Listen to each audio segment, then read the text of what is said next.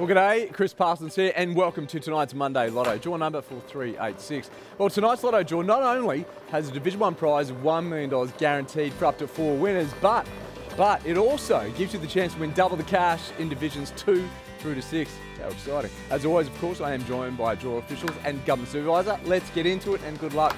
Now, of course, to win the Division 1 prize, your 6 numbers need to match the 6 winning numbers in tonight's draw. That means, folks, I certainly hope you've got these ones written down, 32 and 10. Now, last week's Monday Lotto draw, we had 3 entries score the Division 1 prize pool. Congratulations to those very lucky players. The question is, could you be next on our list of winners? Once again, these ones, certainly hope so. You'll need these though, 34 and 28. Don't forget, your next chance to play is this Wednesday with yet another double your win, giving you the chance to win.